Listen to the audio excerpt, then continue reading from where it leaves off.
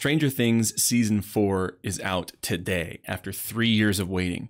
And a lot of my friends are kind of on the fence about it. They don't know how to feel. On the one hand, they, like most people, really enjoy good fiction and good storytelling and compelling characters. But on the other hand, this season especially is supposed to take a turn more in the horror direction. They've already released the first 8 minutes of the first episode, and it's pretty brutal, and there are a lot of violent, vicious on-screen deaths. So I think rightly, a lot of people react in a default, impulsive kind of way to say, well, this is objectionable content. I don't know if I should be consuming this. On the other hand, you open up your Bible and you read through about the first few chapters of 1 Kings, for an example, and you'll see stuff that's worse. So it's not so much a question of can Christians watch Stranger Things or shows like it or horror movies or anything that's generally objectionable or portrays morally objectionable situations. It's should they watch it.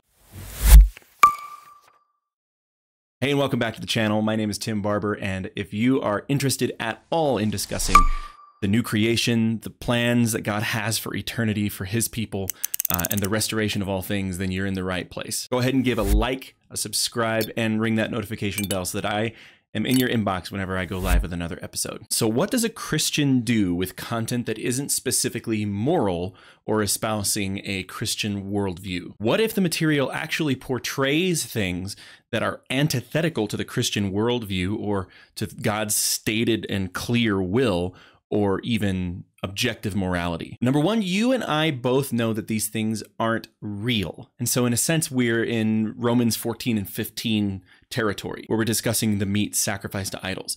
If you are a weaker brother or sister, which in the context of those chapters, of course, Paul is very careful to point out, means that you are uncomfortable with the degrees of Christian freedom that are available to you. If you're a weaker brother who struggles with non-Christian, non-edifying content, then no, of course you shouldn't watch. If you're tempted in any unique way by something about a piece of fiction or a piece of content, then you should probably not be consuming that piece of content. We know from the book of James, of course, that for he who knows the right thing to do and does not do it, for him it is sin. And Paul's advice in this same thread is that every person, each person should be fully convinced in his or her own mind. So my first contention, I guess I would say, is that nobody should consume anything uncritically. If you haven't thought it through, if you haven't assessed it, if you haven't done the due diligence to look elsewhere for other good input on what is going on in this bit of content, you probably shouldn't just consume it unthinkingly. But mature Christians, especially if they're going to be involved in the public sphere in any kind of a way, need to regularly give themselves over to observing things and seeing points of view and points of conversation that they don't agree with, that they can assess without internalizing. This is happening all over the place right now, for instance, with like the abortion debate and of course the gun control debate in light of the horrible things that happened in Texas. The most mature people, but especially the most mature Christians, need to be able to weigh opposing viewpoints, weigh negative inputs, weigh negative stories, and be able to parse them through and make sense of them without internalizing what they're seeing. The same thing is true of most fiction that we need to that we consume in this day and age. Generally, there are going to be things that are strongly Christian. Tim Keller is fond of saying that there are things that in every culture and every subculture are basically in line with the teaching of the gospel, and there are things that are basically against the gospel. We can affirm and stand alongside and come up under and support those things while challenging and rebutting and pushing back against these things in the public square. For a recent example, my wife and I went out on a date the other night and we saw the new Doctor Strange movie, Doctor Strange and the Multiverse of Madness. And without giving away anything by way of spoilers, I just want to point out that the multiverse is something that the people in the world are looking at as a potential solution to their problems. They don't want to be accountable to a god or any kind of a creator being, and so they posit that there are an infinite number of universes to make it more likely that there would be life in this one. They'll say things like, of course this universe has life in it. We're here to observe it. And they appeal to the multiverse for probabilistic theory to help give them more resources to make it less likely or less necessary to have a god as an explanation for the universe. But I found it so fascinating as I was watching the movie that even appealing to the multiverse in the context of that film didn't solve anyone's problems. Some of the characters, I would say most of the characters, end that movie in a more miserable and more hopeless place than they did when that movie started. So what I've done there is I've critically assessed a piece of fiction that has a lot of anti-Christian messages and a lot of things that are basically against the gospel.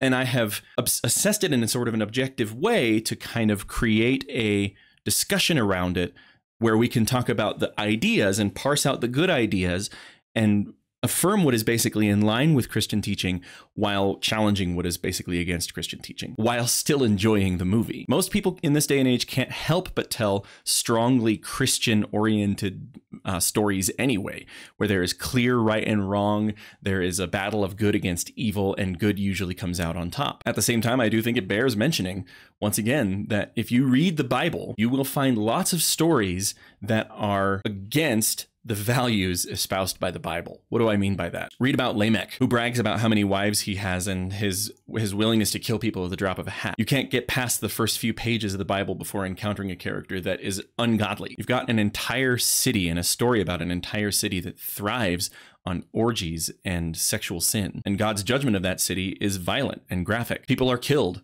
often in gruesome ways. People say blasphemous things all the time about God in the pages of Scripture. A young boy is sold by his brothers into slavery in Egypt, and then he's propositioned by the national leader's wife, and when he runs away, he's thrown in prison for it. If this weren't already in the Bible and somebody wrote a story about something like that today and filmed it like a Breaking Bad, most Christians would say, I don't think we should watch that kind of a story. So just remember that even as you read the Scriptures themselves, you have to critically assess what is happening in the pages of the Scriptures, especially because it is a habit of biblical storytelling not to tell you what to think necessarily about what it is you're reading. For example, in Solomon's life, it describes him importing the finest horses from Egypt. And if you weren't paying attention several chapters earlier, you might say, wow, okay, wow, Solomon was really wealthy and his kingdom was really prosperous. That's amazing. He was even able to bring these fine war horses from Egypt. Except that several chapters earlier, God specifically sanctioned that kind of thing and said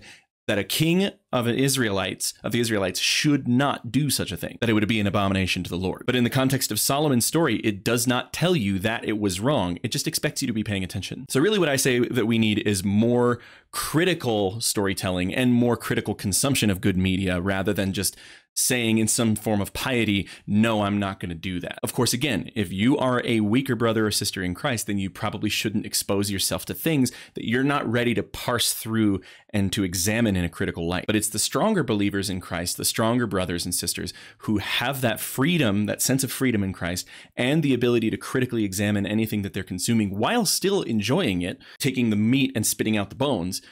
They're able to do so as long as they're able to do so with a free conscience. So what does this mean in light of eternity? Frankly, I think there will be lots of good storytelling in the new creation. And I think that some of that storytelling will portray situations and contexts that are against the morality of the Bible, that will be at odds with the nature of the people who fill that space. Number one, I say that because all of the Bible is a story that takes that same shape. We're not going to be getting rid of the Bible when we're there, and so we will still be able to read about all the horrible and stupid things that humans have done over the course of human history. I am also personally a dungeon master for the tabletop role-playing game Dungeons and Dragons. Yet another reason that I enjoy Stranger Things quite a bit. But it's of course also had a huge influence on the broader geek culture as well. I fully anticipate to be playing Dungeons and Dragons with my believing friends in the new creation, and we'll be able to see and tell and experience stories that always involve a triumph of good over evil, and we'll be able to roll that gratitude and that excitement and that joy at the victory of the good guys up into our present experience in that day and age,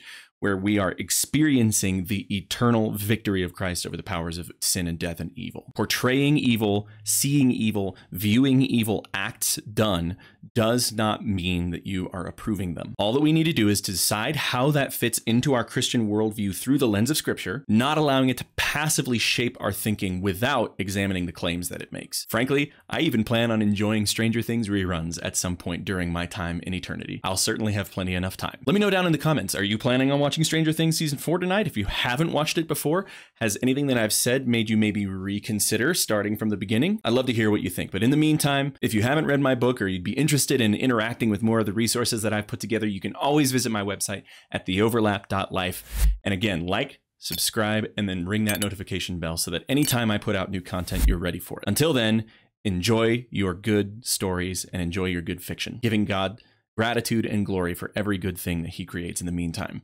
further up and further in.